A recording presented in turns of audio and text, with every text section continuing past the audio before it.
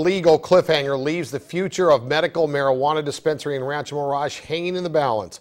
KMIR-6's Angela Monroe joins us now with the confusion from the courthouse. Gino, the question will remain until tomorrow morning whether or not employees can return to work at Rancho Mirage Safe Access.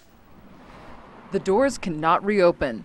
Then they can. Now that question remains up in the air. These court documents say an injunction is granted, but a few hours later, the court minutes say the injunction is denied.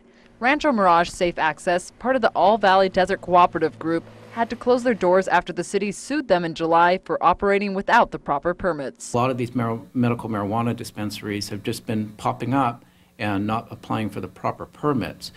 It's my understanding that every city in the valley, with the exception of Palm Springs, has ordinances in effect that ban dispensaries. Rancho Mirage's attorney says either way, the judge is requiring the collective to address safety deficiencies. The collective's attorney says the court is not holding them to Rancho Mirage's dispensary ban. The court is requiring the collective to comply with general zoning laws, but not Rancho Mirage's certificate of occupancy and business permit requirements. In the meantime, the city is taking applications from dispensaries. Depending on how future court cases go, will depend on the viability of these business license applications. In a different case, another judge ruled Rancho Mirage's dispensary ban invalid. The city is appealing that decision. Everybody understands total bans are illegal, and really what the cities need to do is just come back and sensibly zone these things.